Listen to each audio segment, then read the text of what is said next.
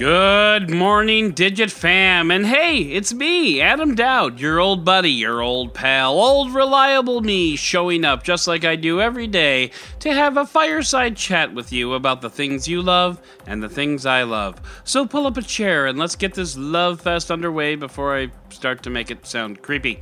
It is April 25th, 2019, and this is your Digit Daily. So, you might have heard of this thing. It's called the internet. Turns out, unlike the pet rock and platform shoes, this thing is for reals, and people are, using it. And one company who's pretty tapped into the internet is Mozilla. You may have heard of them. They make a browser that people used to use before Chrome came out. Yeah, I know Firefox diehards. People still use it. Calm down. But Mozilla's position in the internet marketplace makes it uniquely qualified to take a step back and look around at what's working on the internet and, most importantly, what's not working. So Mozilla has taken it upon itself to release an internet health report each of the last 3 years, and wouldn't you know it, this year's just came out. The report is an overall look at some of the biggest issues facing the internet and people's use of it.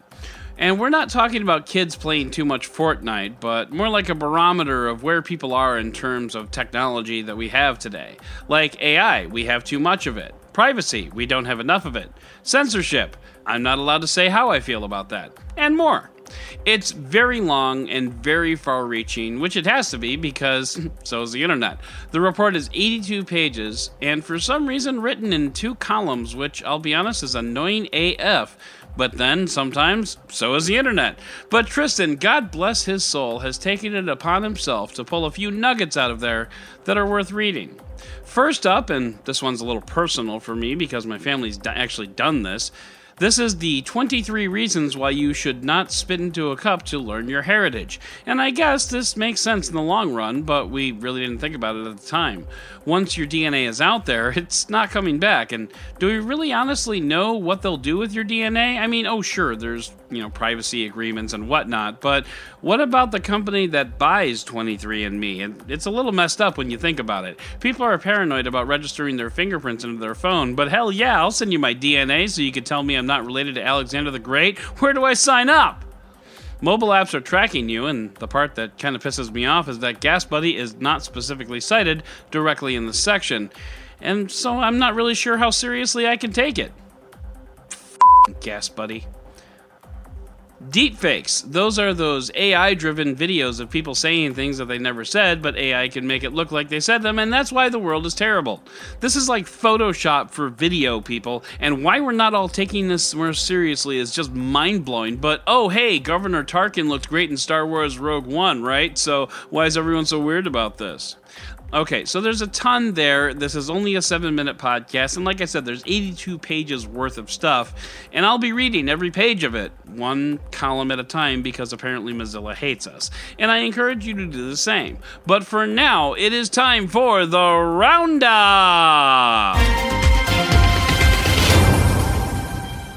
Little inside baseball, every time I say Roundup, I point at the sky for no reason that I can think of. The geniuses of CNET have already gone and watched Avengers Endgame and written a review for it, but then they took it to the next level. They are providing a real service here, people. They lay out in great detail exactly when it's okay to get up and go to the bathroom during the movie without missing anything important. The last hour, purely verboten. But there are a few other times when you can go drain the lizard and not miss a beat, and I think I speak for all of us when I say CNET, you have our deepest thanks. Oh, and squee tomorrow! I'm okay. The OnePlus 7 Pro is coming, and you know how OnePlus likes to call itself the affordable flagship? Well, they fixed the affordable part. The OnePlus 7 Pro is slated to cost between $700 and $820 according to Android Central, and for those of you keeping score, $820 is more than the base level Samsung Galaxy S10e. So let's all ruminate on that for a bit. OnePlus? Not a fan of what I'm seeing here, bud. Verizon CEO and chairman Hans Vestberg said during an investor call that it will carry the Samsung Galaxy Note 5G variant, but whether or not the network will be working in Chicago by then remains to be seen. I don't think there's really anything all that surprising here. Samsung is already making a 5G variant of the Galaxy S10, and yes, I will be downtown to test that one out as well. And as soon as we have hands-on, we'll tell you all about it. Facebook looks to be slapped with a $3 to $5 billion with a B dollar fine by the FTC for its garbage privacy practices, and investors are cheering because it could have been so much worse. Facebook announced that it had already set aside $3 billion that it had found in some couch cushions to help cover the cost of the expected fine. And how are you so bad at your jobs, FTC? Fines are supposed to incentivize changing behavior, not be absorbed as a cost of doing business. Make it hurt, FTC. You know, like how the 2 billion people who use Facebook get hurt every day because Facebook gives Satan evil lessons. Mario Kart Tour, a mobile phone version of the popular Nintendo game, is coming, and I have already signed up for the closed beta group. Mario Kart is arguably my favorite game on the Switch, so bringing it to my phone would be disastrous for my productivity. But I promise you all, I won't play it until the podcast comes out every day, and that's probably not true, and I'm so sorry.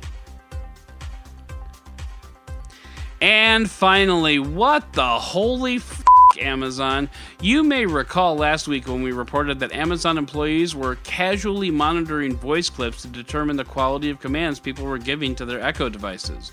Well, today, we find out that some of those clips have location data attached to them, so not only can Amazon employees access our voice recordings, and I'm still not convinced that they only get sent through when the command word is spoken, but also Amazon employees can conceivably tie those voice recordings to an address and therefore to a specific person. Now, Amazon assures us that everything is fine and there are strict controls over who can access the data and why, but I'm not sure what to make of this. I mean, it's terrible, but frankly, now I want Bloomberg to go take a look at the Google Home people. Meanwhile, I'll be over here making my tinfoil hat and crying in the corner.